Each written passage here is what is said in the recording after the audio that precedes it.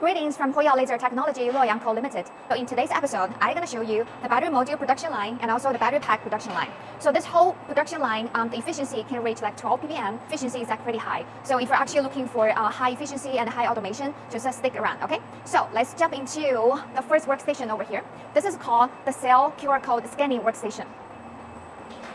Oh, and also from this area, this is the area you need to hold for your battery cell. So you have to remember that the floor have to be strong enough to hold all the battery, okay? So this is the first workstation. It's called Cell QR Code Scanner. Over here has a scanner, and then once the scanning is done, the 4 battery cell will directly go into this workstation. This workstation is called OCV sorting. So basically this workstation while testing the voltage of different battery cell. So when the battery cell is qualified for the next battery design, it actually will go into next station. But if the battery cell is not meet the requirement of the voltage, it will directly go into here for the buffering. So this is the place what we call NG holding or NG buffering place. When the battery cell is being detected for the voltage, it will directly go into here to testing the polarity. So this one is actually detecting for different polarity of the battery cell. When the polarity is not meet the requirement, there will be a grab to flip the battery around. This part is actually for manually. So we're designing for workers. Apply this kind of a glue strip on the top of the battery cell. Now let's move to this robo arm area. The number 1 robo arm will grab 4 battery cell and then put on this rotatory table 4. And when the rotatory table is full of the battery, usually it's like each one is like 8 batteries or 10 batteries or 13 battery or even reach 16 battery. For this one can reach to 16 battery for each lane. So when this one is full, this side table will rotatory for another side. So this number 2 robo arm will grab this battery module and then move on here to this 1, 2, 3, 4, what we can see pressing table or stacking table. And then when this battery is on this location, it's actually from this pressure to press all the battery cell to put them together. The workers actually installed the steel built on the top of the battery cell to fix the battery to make it not moving. Because the battery module can be really heavy, so you just cannot have people still move around. The robo arm will grab the battery module and leave on here. So the battery module is actually on this workstation. It's called battery terminal pole photography. And you just open this door. See, we have like battery cameras. Closer look. We can actually have this battery to take pictures of each terminal pole because there will be a 1 mark point in the center of different terminal pole, and then we'll track all the positions of the terminal pole and then share the data to the rest of the 2 workstations.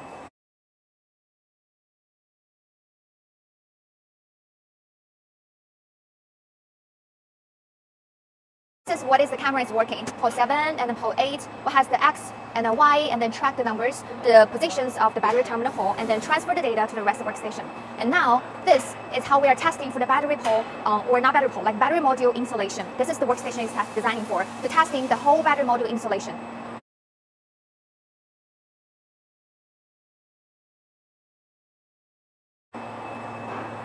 Okay.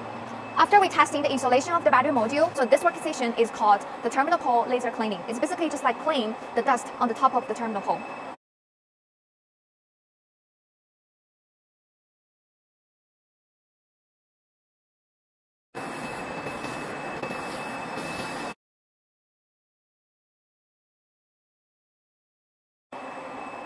Okay, let's go. And this workstation is for kind of like manually, you know. So when the battery module is being laser cleaned for the terminal pole, you can actually have the workers to install on the top of the battery pole, and then we will have this bus bar, and then we'll just manually put the bus bar on this different kind of design according to the design over here. Okay, and you will just do the laser welding from here to the battery pole. Let's go. So this workstation is for the laser welding workstation. Usually we will use 6,000 watts and 4 pressing head to laser weld all the bus bar together with the battery pole.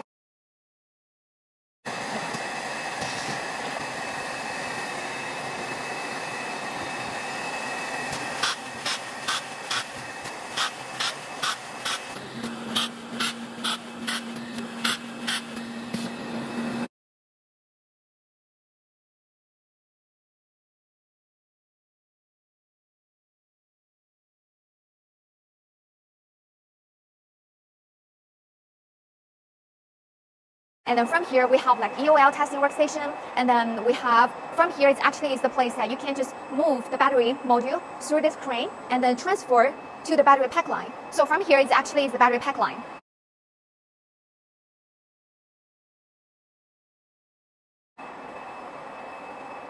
in the battery pack line, there are usually gonna be, let me think, 4 parts.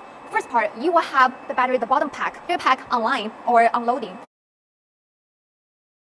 And then the workers on this workstation will have this kind of alcohol clean the lower pack case. And then the lower case will just go in round to the second workstation. And from here, it will actually install the insulation strip. And then let's move to over here. We'll actually have the strip. They will apply the strip, like 2 strip, I think like 4 strip on the bottom of the battery pack.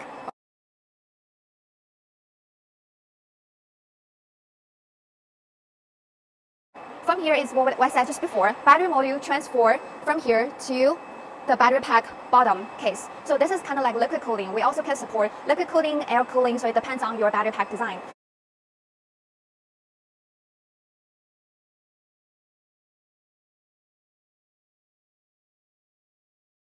And from here, the rest of the battery pack production line will be, you can install the high voltage wire and then the low voltage wire, and then you can actually install the BMU, BMS is all you can do on this battery pack line. So this is the whole battery pack module and pack production line. We can support like reach to 12 ppm, and the efficiency is actually high, and automation can be really high. And the most important thing, we can actually do the customization as for your request and for your location.